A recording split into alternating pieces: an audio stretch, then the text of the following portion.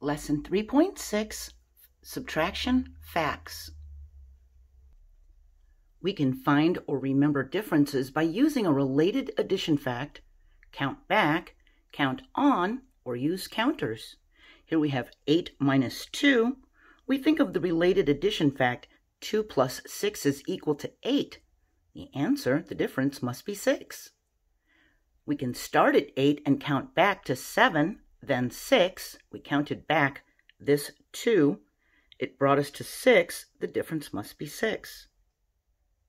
Remember, a difference is a subtraction answer, and count on is the same as count up. So we can start at 2 and count up to 8, and we'll count up 6 times. The answer will be 6. We can write the addition fact 5 plus 4 is equal to 9 for this model. And the number of counters in the circle and the number of counters outside the circle show the parts, the addends. And the total number of counters is the whole. It's the sum. And remember, this number is the minuend. We're taking away the subtrahend, and the answer is the difference. So there are different ways to find differences. We have 8 minus 2. We can use counters, or we could start at 8 and say 7, 6. Counting back, we count back 2 numbers to get 6. We could think of a related addition fact, 2 plus 6 is equal to 8. We must need to put a 6 there. We could also start at 2 and say 3, 4, 5, 6, 7, 8, counting on to 8 to get a 6. We counted on 6 numbers. But be careful, don't lose count. You might have to do it twice to be absolutely sure you've got the right amount, the right answer. So we can count back or count on, which is the same as counting up. So if we have 8 minus 3, we can count back this 3. We start at 8 and say 7, 6, 5. We counted back 3 numbers and we landed on 5. So the answer must be 5.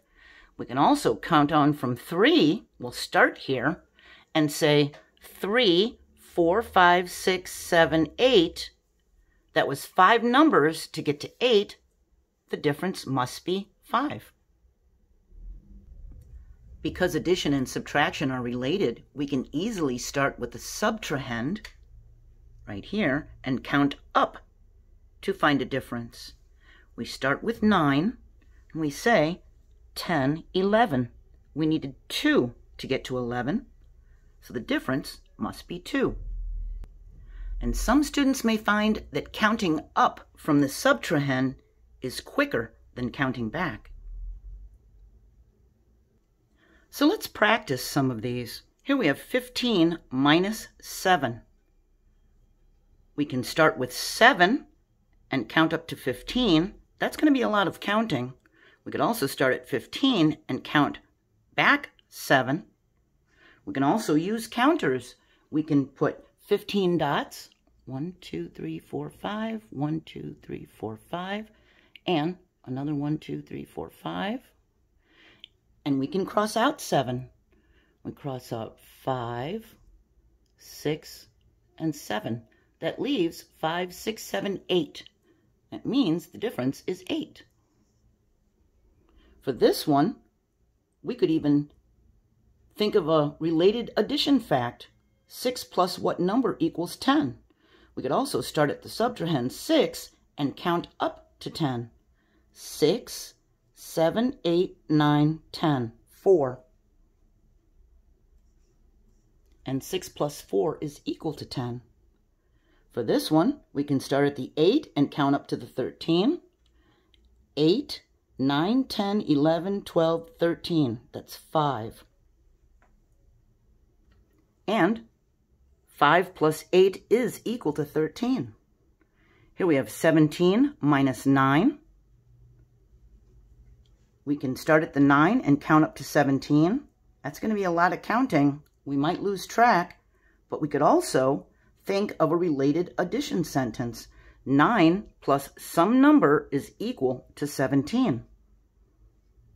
Do you know what that could be? 9 plus 8 is equal to 17. Our missing difference must be 8.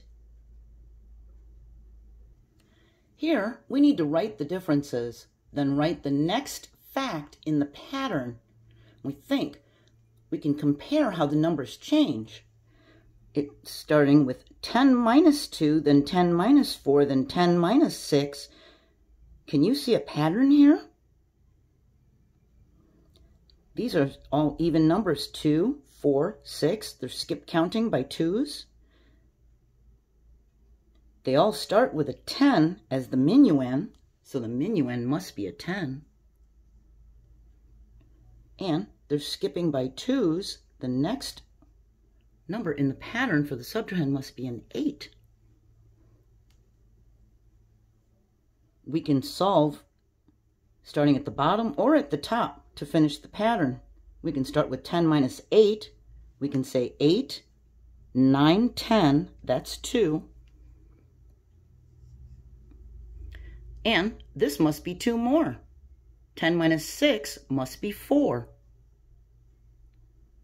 And 10 minus 4 must be 6. Look at same numbers, a 4, a 6, and a 10, a 4, a 6, and a 10. Do you see what the differences are doing? 2, 4, 6. This must be an 8. Do you see the pattern? As these are increasing, as the subtrahend increases by 2, the differences are decreasing by 2. What about this one? Can we find a pattern here? The minuends are going up by 1, 12, 13, 14. So what do you think that one could be? If you said 15, you're right. And look what the subtrahend is doing. It's a 6, it's a 6, it's a 6. That must be a 6. 12 minus 6, we can think of a related addition doubles fact. 6 plus 6 is equal to 12. So this difference must be a 6. 13 minus 6, we can start at 6 and count up to 13. 6, 7, 8, 9, 10, 11, that's 5, 12, 13. We had to count up 7 to get to 13. Our difference went up by 1 as the minuend went up by 1. What do you think is going to happen here? Our minuend went up 1 more. The difference must go up by 1 more. We can check it with counters. We can make 14 dots and cross off 6 of them. That leaves 8. So yes, we got it right. So now we see the minuend is going up by 1. The subtrahend staying the same. And our difference is going up by 1. 6, 7, 8. So do you know what that might be? If you said 9, you're right. When the facts are very close to each other, we can see a pattern. Here it's telling us we need to solve these using a related addition fact. We've got some number is equal to 12 minus 8. So if some number is equal to 12 minus 8, we can think some number plus 8 is equal to 12. If you said 4, you're right. 4 plus 8 is equal to 12, so 4 is equal to 12 minus 8. What about this one? Some number is equal to 14 minus 9. We think of a related addition fact, some number plus 9 is equal to 14. Do you know what it is? If you said 5, you're right. 5 plus 9 is equal to 14, so 5 is equal to 14 minus 9. What about this one? 10 minus 7 is equal to some number. We can think some number plus 7 is equal to 10. Do you know what it is? If you said 3, you're right. Here we have 18 minus 9 is equal to some number. When we think of the related addition fact, some number plus 9 is equal to 18. Do you remember your doubles facts? If you said 9 plus 9 is equal to 18, you're right. So 18 minus 9 must equal 9. So we can quickly use a related addition fact to solve a subtraction fact. Miss Cho bought 9 markers and 16 pencils. How many more pencils did she buy than markers? So we think we need to find the difference between the number of pencils and markers, and we can circle the important information. It's important that there were 9 markers and 16 pencils. And to find the difference tells us to subtract. We need to find the difference between these two numbers. We can put the 16 here as the minuend, and we can put the 9 here as the subtrahend. Now we need to find the difference. We can start at 9 and count on 9, 10, 11, 12, 13, 14, 15, 16. I lost count. That was too many fingers. Let's try some related addition facts. How about some number plus 9 is equal to 16? Or we could use counters. We could do 16 counters. 1, 2, 3, 4, 5, 6, 7, 8, 9, 10, 11, 12, 13, 14, 15, 16. Let's take away 9 of them. We can take away these 9. We could take away any 9 we want. That's going to leave 1 from that 10. We got 1, 2, 3, 4, 5, 6, 7. 16 minus 9 is equal to 7. That means she's got 7 more pencils. So we can solve a subtraction fact whichever way we think will work or what is easiest. We can use a related addition sentence. We can count back or count on. We can use counters. Whatever will help us find the difference. This word problem says, Tala bought 12 cupcakes. She gave 7 away and ate 1. How many cupcakes are left? So we think we first need to find how many are gone. 7 were given away and she ate 1.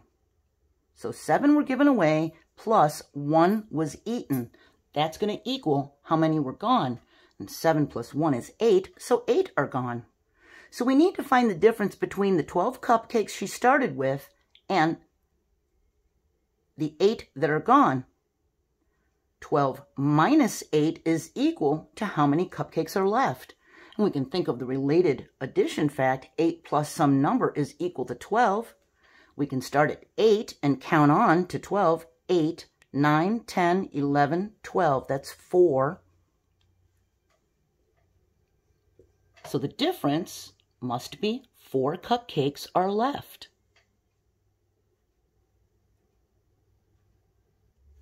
We need to have the addition and subtraction facts to 20 memorized before the end of 2nd grade.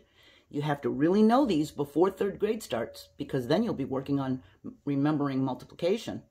We need to know the addition and subtraction facts to 20 as quickly as we know 1 plus 1 equals 2. We have to know them that fast. So maybe you can start working on them, playing games or using flashcards or something to start remembering those facts. Our next lesson, 3.7, we're going to use 10 to subtract. I hope I'll see you there. Keep trying hard. I'm proud of you. Bye.